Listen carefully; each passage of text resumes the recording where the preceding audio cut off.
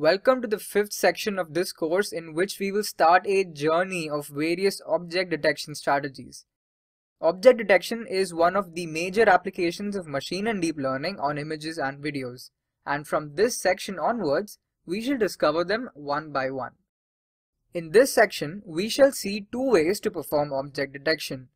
The first method would be detecting objects using only their color. Like for example, finding a car in an image which is red in color. Obviously, this wouldn't be all that accurate. There may be lighting differences, and moreover, there may be other objects with that same red color in the image, and that will be detected as well.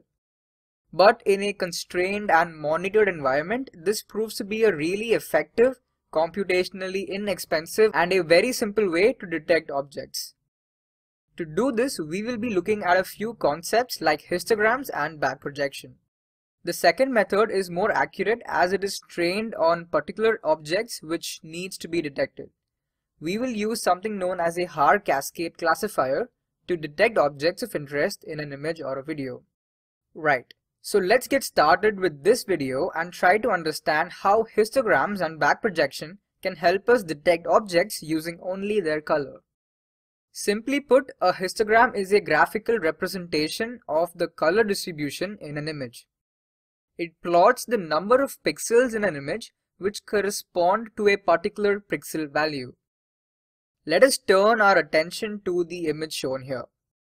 Assuming we have a grayscale image, if we plot a bar graph of the histogram, it might look something like this.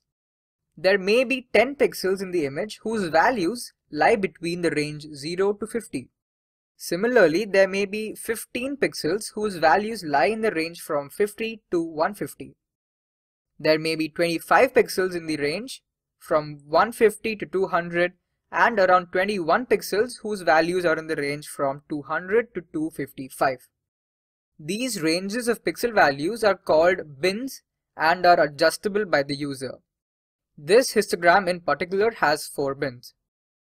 This graph captures the entire color information in the image. Assume we capture the histogram of this image which is completely blue in color. We can use this as a model histogram and use it to find areas in a new test image which has the same color distribution. In other words, the output image will only have our object of interest with that similar color pattern. So if we use the previously computed histogram of that blue image and use it to apply backprojection on this test image, we can get a resulting image which looks like the one on the right. We have completely segmented only that part of the image which was similar to the image on which we calculated the histogram. We can use this exact same technique to locate objects using their color as well. The only difference being that we will have to compute the histogram of that color first.